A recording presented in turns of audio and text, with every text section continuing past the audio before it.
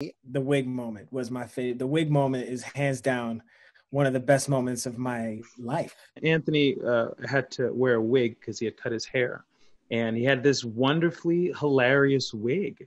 It was Renee's wig from Off-Broadway. I mean, I wasn't trying to do him dirty like that, Ant, but yes, it was Renee's wig. No, they cut Renee's wig from Off-Broadway and just fluffed it up. And they were like, yo, put that on your head until you leave. And no one knew. I didn't see it until I got on stage. And then I was like, what's happening? And we just laughed hysterically and had so much fun.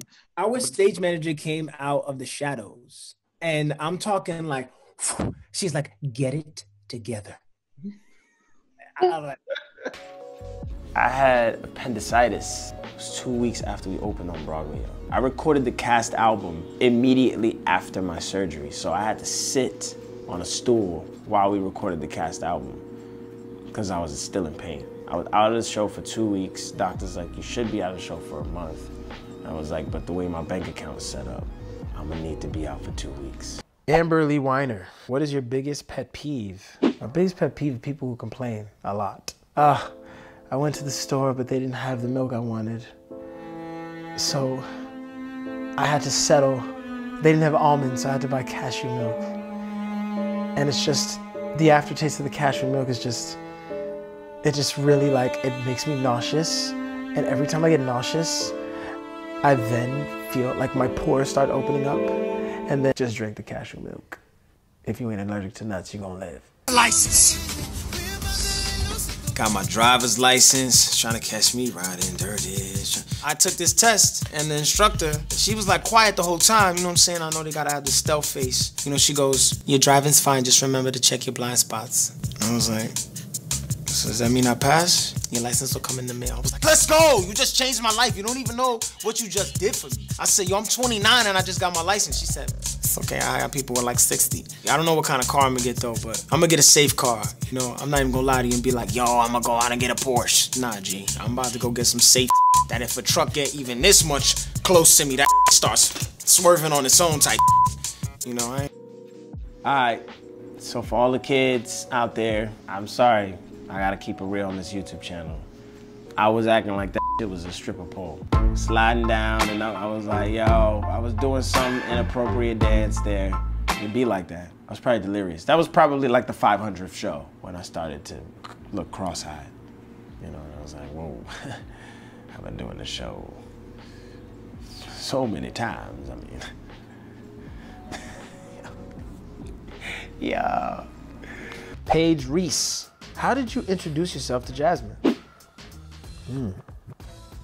That's a good question. I saw her and I was like, yo, whoa. But that's not how I introduced myself, so I didn't answer your question. The way I introduced myself to her was we so happened to be sat next to each other in rehearsal, and then I proposed the next day, so. When you know, you know. Bad is that, you know, I died once a day. I died 16 times a week. Wow. Mariah, Chantel, do you tap dance? I do tap dance. Funny enough, in college, they put me in level 3 tap out of 5. I had never tapped a day in my life. Sometimes you just gotta distract them with the upper body and the smile. More teachers. Jason Jacobs, who was my counselor in high school, who just texted me. He's like, bro, let's go on a trip for Christmas. We out.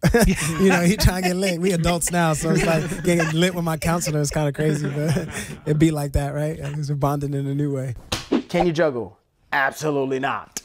When's the last time you sneezed? Probably yesterday, bro. It's mad pollen outside. I kind of walked around mad all the time because George Washington was kind of mad all the time. Because Chris was in angry mode all the time.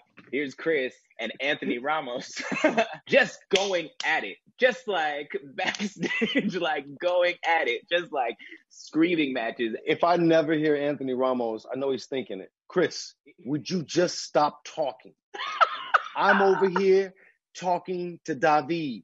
I didn't ask you for your opinion, man. I asked you for your opinion. I didn't ask you.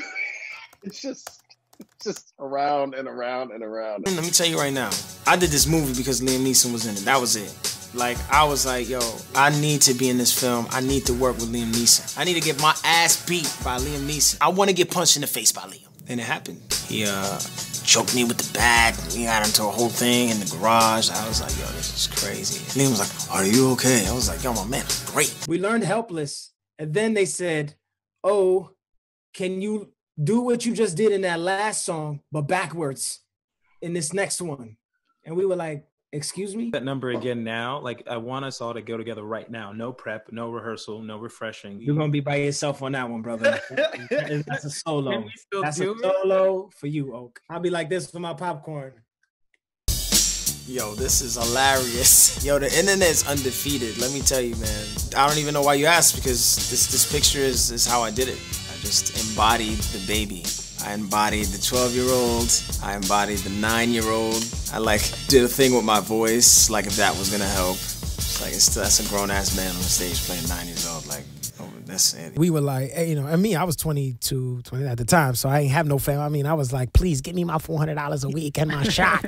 Somebody. You had nothing. How does the Hamilton cast have time to snap, slash tweet, slash make videos during the show? Hashtag superpowers. All caps.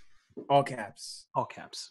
I don't mean to spoil the Broadway experience, but if you ever wonder what people are doing backstage, they are texting their friends back. They are making business calls between scenes.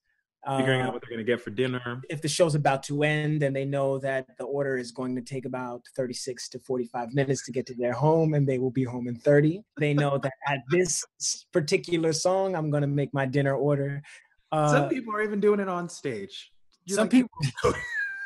I know some people. One of my boys was like, yo, you gave him the portobello. I was like, word. I'm never gonna not say that. Idea that it was gonna blow up the way it did. I mean, I'm talking millions of views. Like, people stop me on the street. Yo, 21 Chump Street.